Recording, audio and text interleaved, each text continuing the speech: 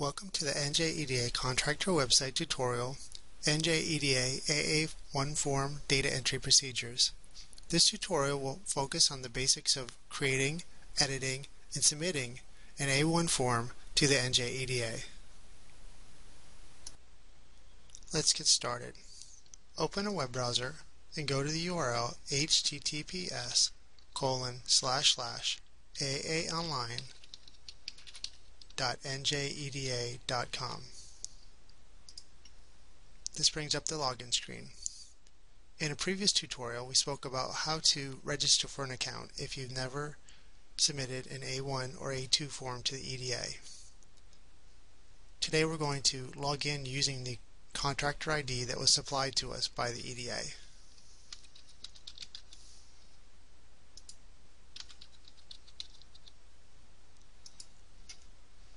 This brings up the form management screen.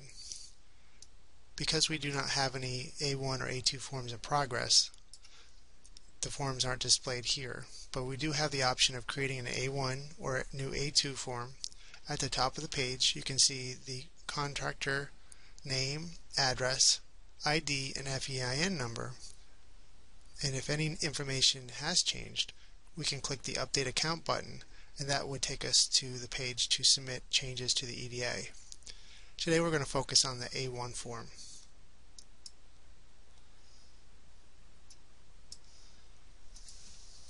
Now the project number is a unique 5-digit NJEDA project number that appears on all correspondence from the EDA to recipients of NJEDA financial assistance.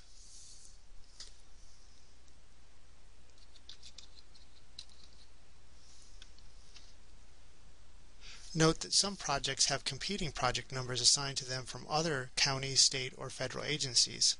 The NJEDA project number must be included on all reports related to affirmative action, prevailing wage that are submitted to NJEDA. The company name refers to the legal name of the business or nonprofit entity that is a recipient of NJEDA financial assistance in the form of a bond, grant, or tax program.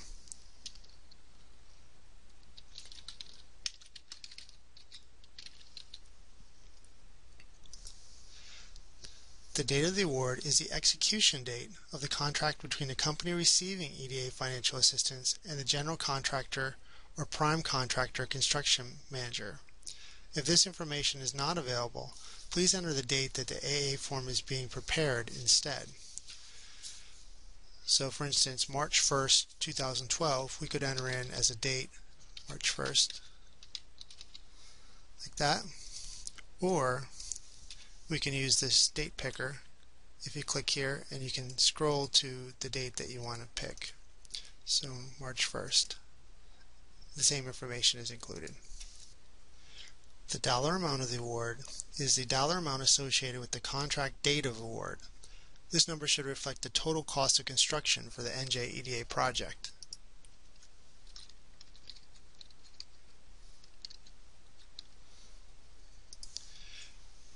The name and the address of project.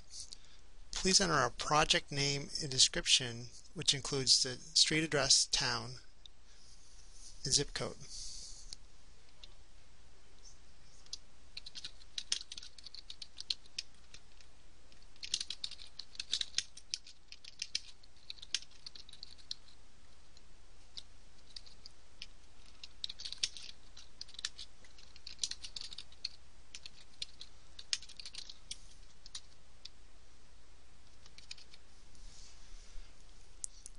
And the county that the project is located in.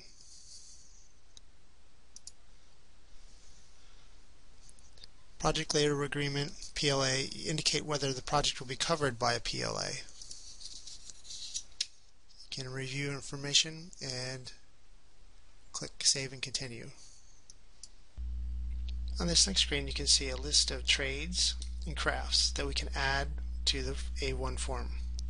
We're looking for the projected total employees for each particular trade associated with this project. For a more detailed list of construction trades, codes, and their descriptions, go to our website at www.njeda.com/affirmative action. For this particular example, we're going to add in electrician trade and total number of workers. We're looking for a head count regardless of gender or ethnicity for this trade, electrician.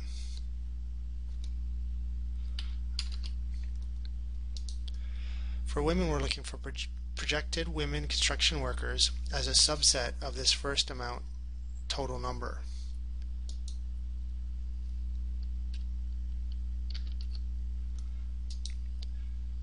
Minorities is projected minority workers as a subset of this first number.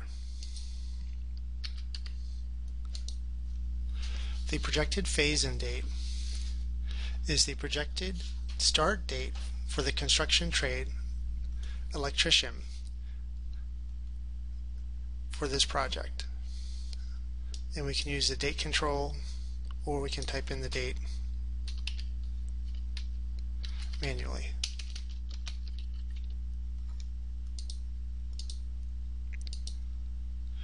Projected completion date is the projected end date for this particular trade on this project.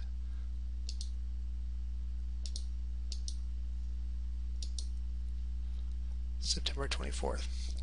So we're going to review the information and then click Save and Continue. And in doing so, we can see the trades are listed here, and then at the bottom of the form is the data that we have associated with it. So the electrician data that we just entered is shown here. If needed, we can edit the information by clicking Edit. I'll go ahead and do that just to show that the data has been saved. And if for some reason we need to delete that electrician data from this A1 form, we could click Delete. I'm going to leave the data as it is and add another trade. We're going to add in laborer. And same process as before. Entering into total workers, women workers, minority workers, and phase-in and completion dates. You can see here there's a drop down now for phase-in date, and this contains the previous date that we entered in for electricians. This is just a tool in case there are several trades that have the same start and end dates. In this example, we're going to use the same start date, August 1st, and the completion date for electricians was September 24th, but for laborers we're going to add in a different date. And I'll use the date picker for that and select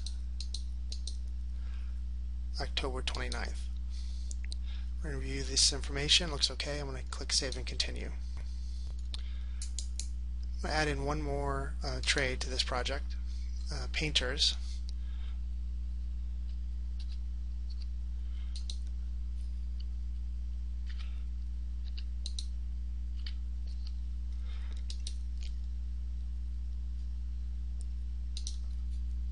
Start date is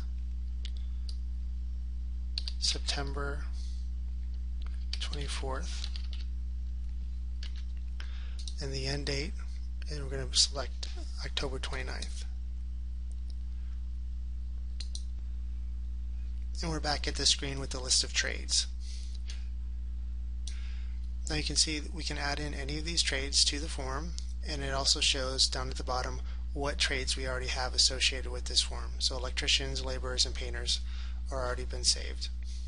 At any time we can view the A1 form in progress to see where we are. So click this button here, brings up a report, and this is the information we entered earlier, the project number, the contractor ID, the company receiving financial assistance, the date of award, and the dollar amount. And down here you can see the list of trades, and the data that we have entered in is populating these rows. So electricians, laborers, and painters. And as we add more trades, they will also be populating these rows. Down at the bottom you can see the totals for each of the head counts, the total head count, the total women head count, and total minority head count, and these are reflected here at these boxes down below. Now the report also calculates percentages based on what we've entered in on the head counts, and also has county goals. So our county project is in County Middlesex, and for Middlesex these are the goals for the county. The county goals for minority and women workforce participation for construction are available on the state's website and also at the EDA's website, www.njeda.com/affirmative action. Okay, we're back on the report screen. I just want to point out a couple of things. Up at the top we have a toolbar that has a drop down for magnification, which allows us to make the report easier to view on the screen. There's a print icon for printing a copy for our own records, and there's also a drop down for exporting the file to different file formats, for example PDF or an Excel document. So if we click export, we could save the file to our own computer. I'm going to click exit report, which takes us back to the form management screen. You can see our form we were just working on is in progress and has last modified date. If for some reason we wanted to delete this form in progress, we could do that by clicking this button here. Or if we log out and log back in another time, want to edit, add more data, we could do that by clicking edit. First it brings up with a summary of what data we've already entered, and if any information has changed, we can change that by clicking this link here. I'm going to click continue. It brings up the trades and crafts. So it has what we already have entered. If we wanted to add more data, we could. If we needed to edit the data we've entered, we could. I'm just going to click save, go back to the form management screen. So I've reviewed the document, I've entered in the data, and I'm ready to submit to the EDA. I just click this link right here. The EDA has received the document. It's been submitted for approval. And while it's pending approval, we can go back and view the report as we have the data entered, and you will receive notification when the EDA has reviewed your form.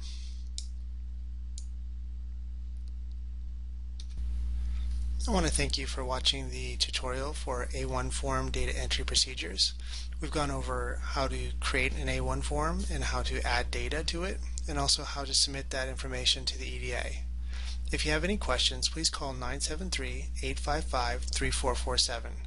We look forward to you using our website.